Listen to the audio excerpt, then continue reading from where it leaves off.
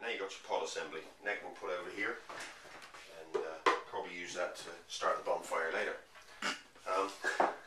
Anyway, moving on swiftly. So here we go. Just a little tweak on each nut all the way around.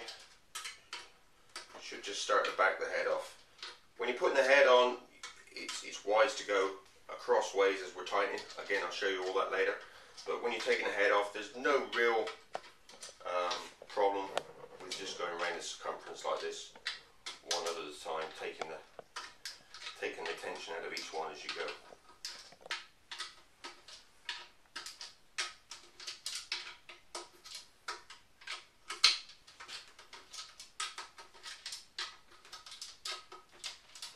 Okay, so now we should be able to handle them finger tight most of the way around. No, still a little tight, we'll go again.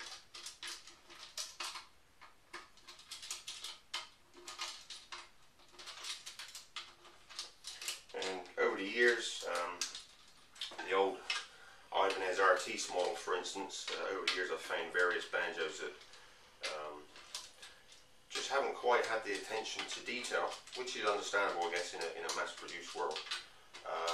But you can gain a lot of tone just by simply removing the tone ring and checking its fit, checking if there's any residue under there, if there's any lacquer under there, you'll sacrifice tone.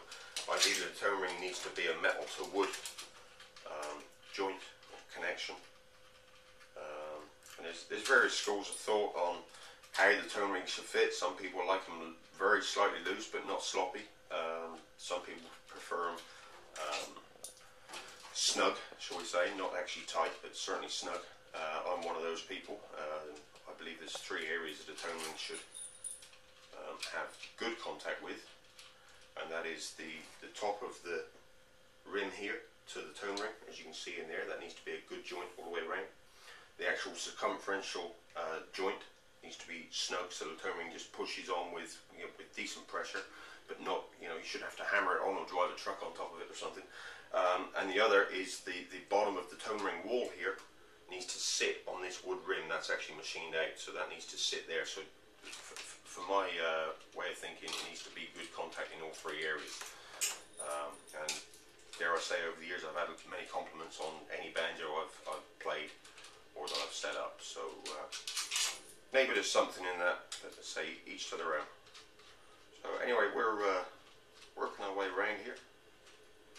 I might want to go and make another brew of coffee while I'm doing this. Got about another 2 minutes, I would think. So we can just pull these now. Let them drop. And then we can lift off our tension band and the head. Okay, we'll just continue to get the rest of these off.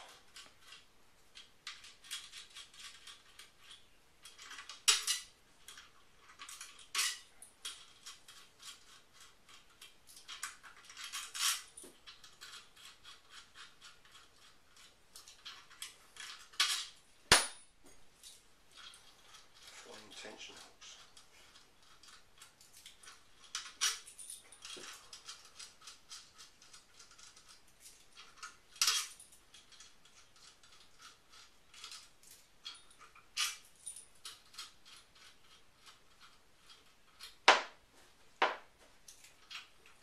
So there we go. So that's a few of those done.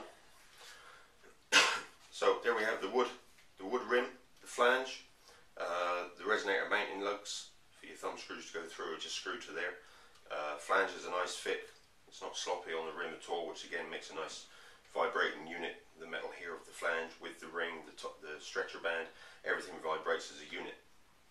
So what have we got here for this particular one? This is Recording King serial number 100-30745, RK Elite 75. Okay, so there we go. And the ring's off. There. It's a pretty tight fit. There's some residue on here. There's a bit of finish. Overall, not bad. Not bad. One of the better ones I've seen. A little bit of residue there in blue. So we're going to scrape that clean, and then we'll check for how tight the ring is. It might be that we need to skim a little bit off of it. It's pretty tight actually, so we might have to do a little bit of work there on the shelf of the rim. It's a little bit too tight for my liking. Alright, we'll get some tools and we'll be right back. Okay, so using a chisel and some sandpaper and a little bit of patience, we've dressed the top of the rim, taking care not to take too much off the top, or if anything it's just a matter of dressing out where the lacquer had drifted over. You still see the stain in there, obviously that's in the grain, but the reason being you don't want to take anything off of the top as such, because that will change the height from the top here to your shelf here, and therefore you're going to get a poor fitting tone ring. It'll touch here, it'll touch on the side, but there will be a gap where the tone ring joins here. So anyway, so we've dressed that down, and now we've got a much better fit. Just line up the holes here, and then get it sitting on the back edge as well, and then just squeeze it down.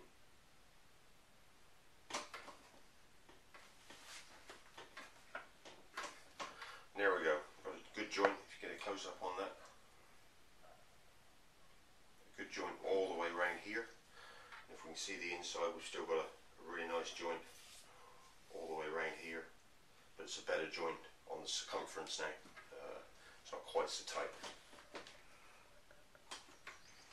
So there we go.